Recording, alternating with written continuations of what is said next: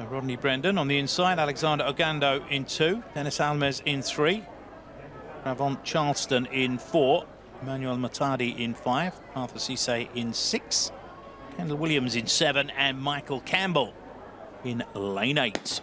Away we go. An even start once again, going well in lane 4 is Charleston. He's being hunted down by Cisse. Oh, and how about that for a finish? Fantastic finish from Kendal Williams in lane 7. And the American takes it. Came out of nowhere.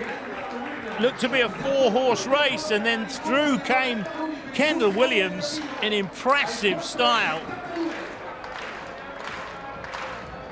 Has she got any more in it? Not this time.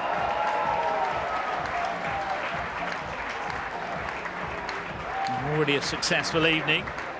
A win and a new national record. If the rain starts to fall, we're talking about possible thunderstorms at some points. Haven't seen any lightning yet, but the rain is falling. The only lightning we've seen is